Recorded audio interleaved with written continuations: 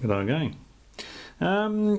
At the end of part 2 of the Baofeng UV-5R, I said, was there something else, was there something else, was there something else? And I said, no, there wasn't, because I couldn't recall what it was that I was thinking about.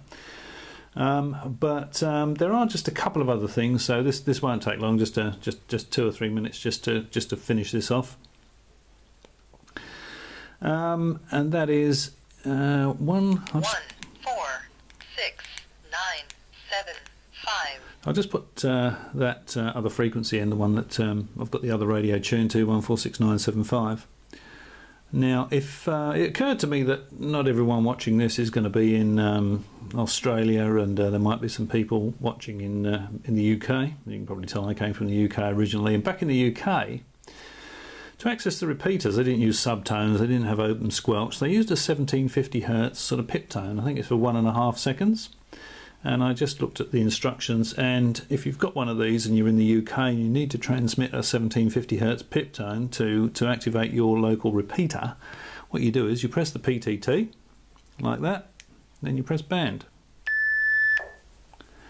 And there's your 1.75 kilohertz repeater access pip tone. So you press the PTT, and there's your pip tone to bring your repeater up. So if you're in Europe, you don't have to whistle into the microphone. Now there was something else, and in the menu, that's right, it was oh yeah, save.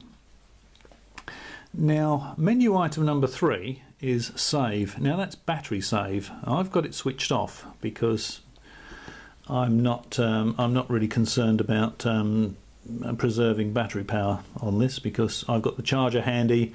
You know, I'm not a prepper hiding in a shrub conserving every ounce of electrical power. But basically, what you can do with this is you can select this so that you can have save 1, save 2, save 3 or save 4. And save 4 will save you the most power, and off will save you the least power. And the way it works is, if you've got save off, which is what I want, the receiver is on all the time. And in order to conserve power, if you put it to save 1, save 2, save 3 or save 4, what it does is it turns the receiver on every now and then to look at the just to see if there's anything on the frequency. So 1 will look at it. I can't remember which way around it is now. I think yeah, 1 will probably look at it. For argument's sake, it's not going to be very long. I haven't actually timed it, but it might be 10 seconds. So it might say, look, it will look once every 10 seconds, for example. And if you set it to 4, it will look 4 times within the 10 seconds. And if you set it to off, then it will just be continuously, it will just continuously monitor the frequency for 10 seconds. So if you were interested in conserving your power, probably the safest place to have save set to would be 2, somewhere in the middle, so that you know, it's saving you power, but it's also looking at the frequency often enough that you won't miss a very quick call. So that's what save does. And if we go to Vox, I think the voice, oh yeah, I said I didn't know what this was, and that of course is the talking prompts that I'm not really interested in once I've done this demonstration. So I'll press menu again, see what the options are. So Eng is actually English. There's off, oh, there's Chinese.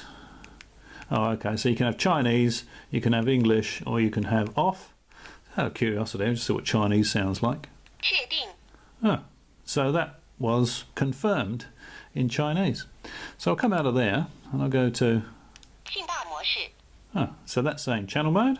So you could actually teach yourself Chinese with this, as long as you weren't really, as long as you're only interested in a very limited Chinese vocabulary, it's another bonus, you know, with bonus feature with this particular unit. So I'll put it back in frequency mode.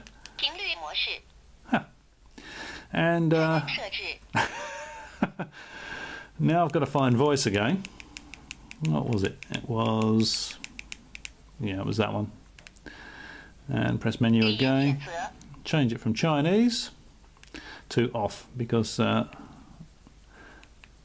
finished.